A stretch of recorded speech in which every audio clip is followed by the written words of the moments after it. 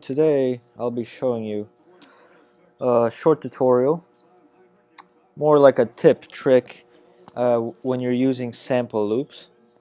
So right now I just have a quick complex short loop going on. You can hear the bass.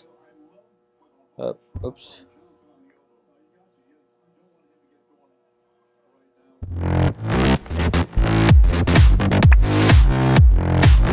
And say, for example, I find a nice a loop, a vengeance or whatever you guys use, and say you just want just one part of it.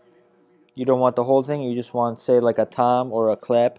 I'll show you guys a quick trick. So this is the loop I just selected.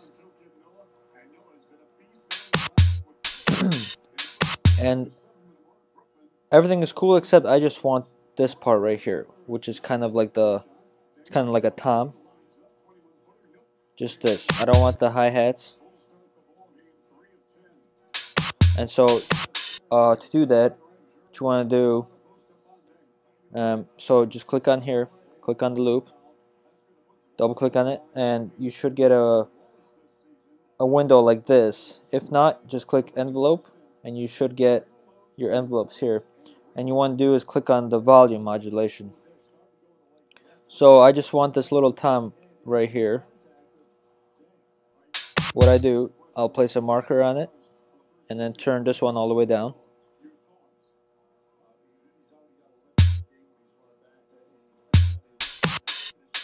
And just for the other ones, same thing.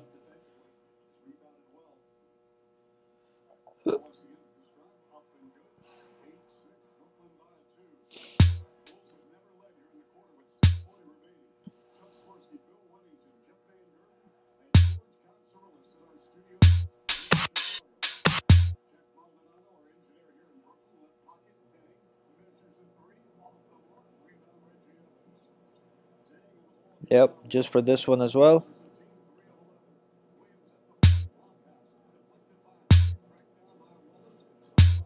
And the last one, which is right here.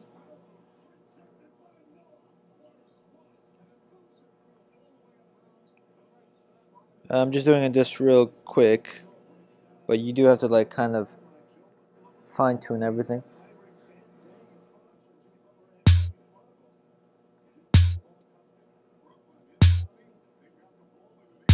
So yeah, that's basically it.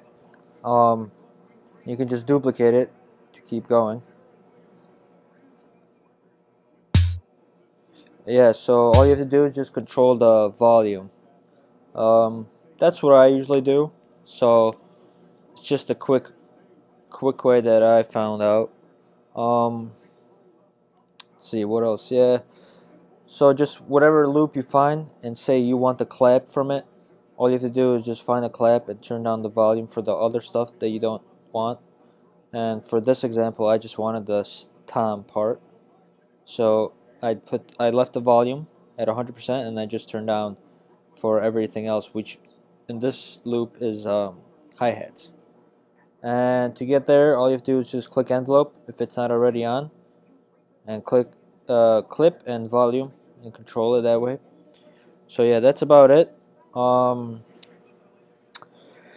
Make sure to subscribe, like us on Facebook, check out our website, and stay tuned for more tutorials.